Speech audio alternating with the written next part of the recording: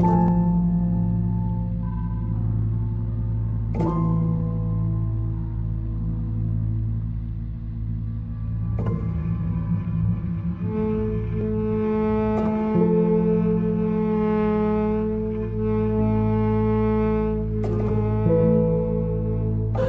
evening, my friends, and welcome to the Deadbolt Horror Show, Friday the 13th Special Edition. Once again, I am forever your cult horror host this evening, the Keymaster / Poe. Once again, my friends, it is always a pleasure to congregate with you all in the name of horror. Today, my friends, we are taking a trip down memory lane, as well as through the future and history of Friday the 13th. So let's get in with a little history lesson, my friends. Long considered a day of harboring of bad luck, Friday the 13th has inspired a 19th century secret society, as well as an early 20th century novel, as well as a horror film franchise, and not one, but two unwieldy terms, Pachystechophobia, as well as Frigistichophobia, that describe fear of this supposedly unlucky day.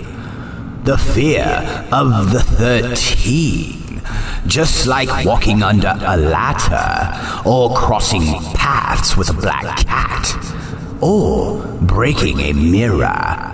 Many people hold fast to the belief that Friday the 13th brings bad luck. Though it's uncertain exactly when this popular tradition began, negative superstitions have swirled around the number 13 for centuries. While Western cultures have historically associated the number 12 with completeness, there are 12 days of Christmas, 12 months and zodiac signs, 12 labors of Hercules, 12 gods of Olympus, and 12 tribes of Israel. Just to name a few examples, its successor, 13, has a long history as a sign of bad luck. The ancient code of Hammurabi, for example, reportedly omitted a 13th law from its list of legal rules, though this was probably a clerical error. Superstitious people sometimes point to this as proof of 13's long-standing negative associations. Fear of the number 13 has even earned a psychological term, triskaidekaphobia. Why is Friday the 13th unlucky? According to biblical tradition, 13 guests attended the Last Supper, held on Maundy Thursday, including Jesus and his 12 apostles, one of whom Judas betrayed him. The next day, of course, was Good Friday, the day of Jesus' crucifixion. The seating arrangement at the Last Supper is believed to have given rise to a long-standing Christian superstition that having 13th guests at a table was a bad omen. Specifically, that it was courting death. Though Friday's negative associations are weaker, some have suggested they also have roots in Christian tradition. Just as Jesus was crucified on Friday, Friday was also said to be the day Eve gave Adam the fateful apple from the tree of knowledge, as well as the day Cain killed his brother Abel, the 13 Club. In the late 19th century, a New Yorker named Captain William Fowler, 1827 to 1897, sought to remove the enduring stigmata surrounding the number 13, and particularly the unwritten rule about not having 13 guests at a dinner table, by founding an exclusive society called the 13 Club. The group dined on the 13th day of the month in room 13 on the Knickerbocker Cottage, a popular watering hole Fowler owned from 1863 to 1883. Before sitting down for a 13-course dinner, members would pass beneath a ladder and a banner reading Motri te salutamus, Latin, for those of us who are about to die salute you. 4 former U.S. presidents, Chester A. Arthur, Grover Cleveland, Benjamin Harrison, as well as good old Theodore Roosevelt, would join the 13th Club ranks at one time or another. Friday the 13th in pop culture, an important milestone in the history of Friday the 13th. Legend in particular, not just the number 13 occurred in 1907 with the publication of the novel Friday the 13th, written by Thomas Lawson. The book told a story of a New York City stockbroker who plays on superstitions about the date to create chaos on Wall Street and make a killing on the market. The horror movie Friday the 13th, released in 1980, introducing the world to a hockey mask-wearing killer named Jason Voorhees. And it is perhaps the best-known example of the famous superstition in pop culture's history. The movie spawned multiple sequels, as well as a comic book, novelists, video games, related merchandise, and countless terrifying Halloween costumes. What bad things happened on Friday the 13th? On Friday, October 13th, 1307, officers of King Philip V of France arrested hundreds of King's Templars, a powerful religious and military order formed in the 12th century for the defense of the Holy Land. Imprisoned on charges of various illegal behaviors, but really because the king wanted access to their financial resources. Many Templars were later executed. Some cite the link with the Templars as the origin of the Friday the 13th superstition. But, like many legends involving the Templars and their history, the truth remains murky. In more recent times, a number of traumatic events have occurred on Friday the 13th, including the German bombing of Buckingham Palace, September 1940, the murder of Kitty Genovese in Queens, New York, March 1964, a cyclone that killed millions of people in Bangladesh, November 1970, the disappearance of a Chilean Air Force plane in the Andes, October 1972, the death of the rapper Tupac Shakur, September 1996, and the crash off the Costa Concordia cruise ship, off the coast of Italy, which killed 30 people, January 2012. There you have it, my friends, a little Friday the 13th history.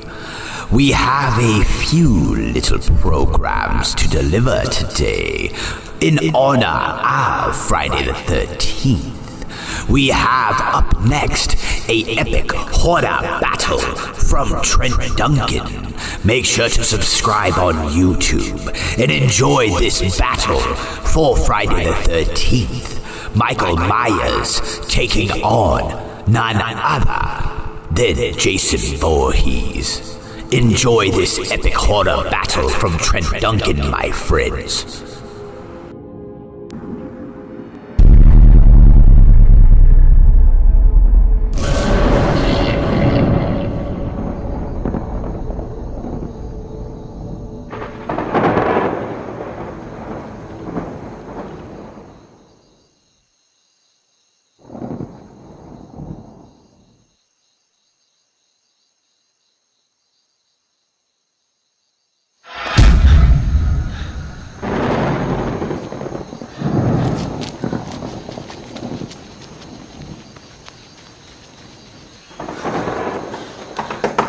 Hello? Is anyone here? I need help.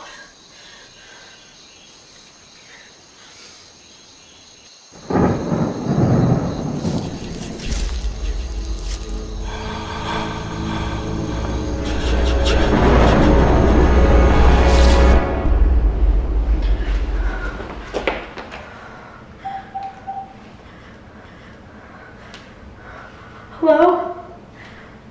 Hello?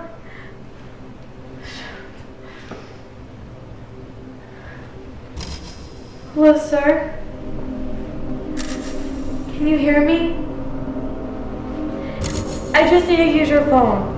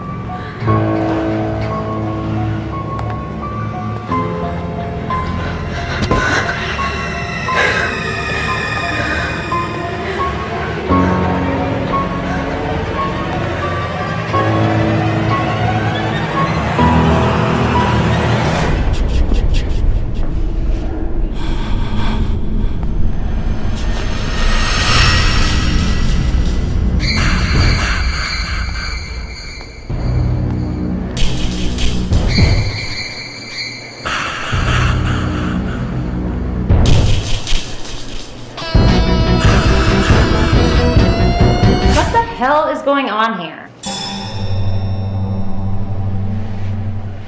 I specifically asked for a doctor or stripper, not some hockey player or some William Shatner look-alike.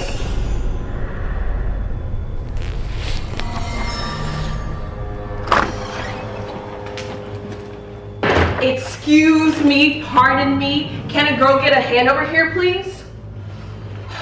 Kim, where do you want these?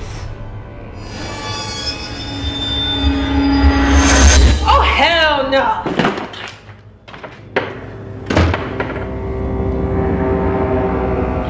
Look, you two have got to go because you're not going to ruin my bachelorette weekend.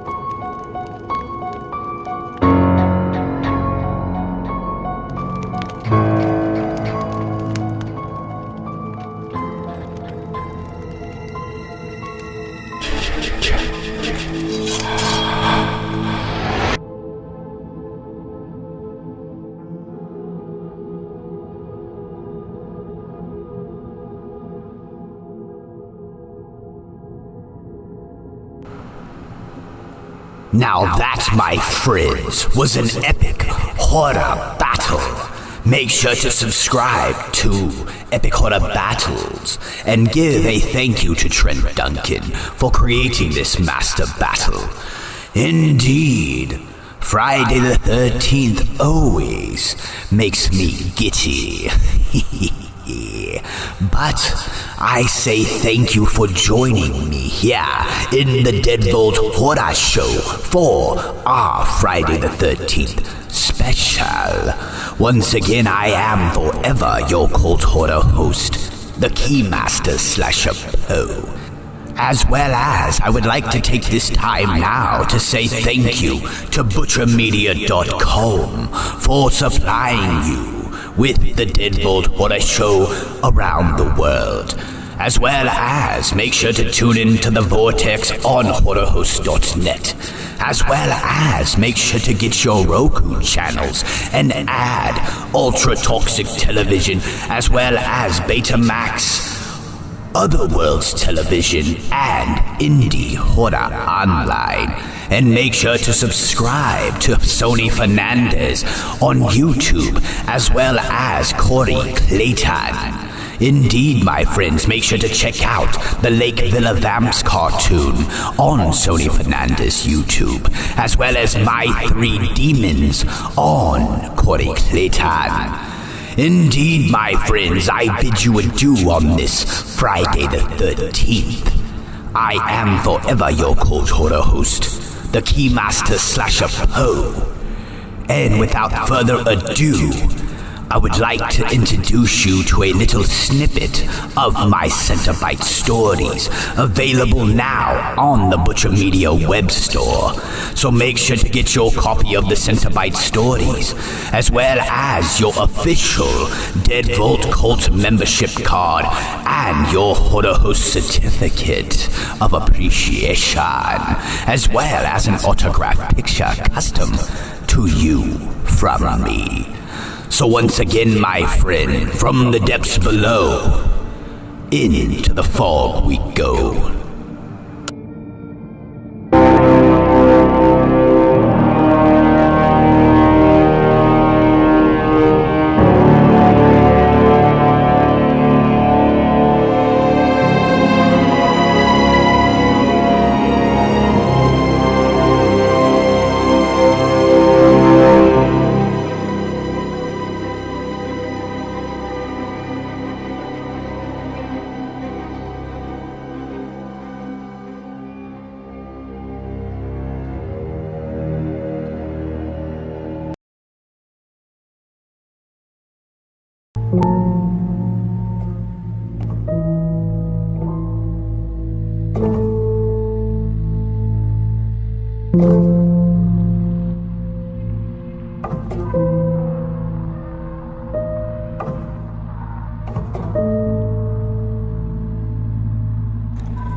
Disneyland Rituals. The wind began to pick up just before dawn. Closing the bedroom window, Timothy Green cracked a smile. Today, little Jen Pulver would be coming by with her aunt to have breakfast. Picking his fingers, Timothy began to grind his teeth. Sweating in anticipation, he will finally carry out his experiment. Dropping his head to his lap, the dog began to bark, and the rusted brakes on the pickup truck could be heard screeching outside. Finally, Timothy shouted, opening the screen door and waving hello to Jen and her Aunt Ruth. "I'm glad you could come," Timothy's mother said. "Hey, Jen, you want to see my new fort?" Timothy asked. With a glance of approval from Aunt Ruth, she said, "Go ahead, dear." And the two ran off behind the house. Walking behind the abandoned cars and the overbrush of the trees, "It's just a little further over here," Timothy said, laughing under his breath. Stopping in front of a pile of dirt and a big hole in the ground with a big blue drum. "Not much of a fort, Tim," Jin replied. "It's a magical fort. You have to get inside, and it takes you to your favorite place," Timothy said with a straight face. "You're telling me I can go to Disneyland right now if I get in?" she asked. "You can go there, you can go anywhere," Tim assured with a smile on his face. Jen crawled into the 50-gallon drum buried in the hole. "I just have to put the lid on and you'll be in Disneyland in no time," he said, shaking. "Yay! I'm going to have breakfast with Goofy," she said, laughing and giggling. "Tell him I said hi," Timothy said, laughing as he tightened the lid on the 50-gallon drum. When the drum was completely sealed, Timothy began to practically cover the drum containing Jennifer with dirt. Standing on top of the drum, he began to call forth the demon, holding his blade in the air and reciting the incantations properly. He began stabbing the 50-gallon drum repeatedly, over and over. The shouts from Jen Pulver could be heard, her screams, her gurgling loudly. As she could do is scratch at the blue plastic lid of the inside of the drum. Shouting louder the incantations, Timothy began to become enraged. Clenching his blade tightly, he stabbed furiously at the blue drum. His sword was covered in thick blood and matted hair. "This has to work," he thought to himself. She was a virgin, and she had red hair like the book said. He ran back to the house just in time to get the first serving of pancakes. In an awkward pause, Ruth asked, "Where is Jen, Timothy?" Looking into her eyes with a blank stare, he muttered under his breath, "She went to Disneyland."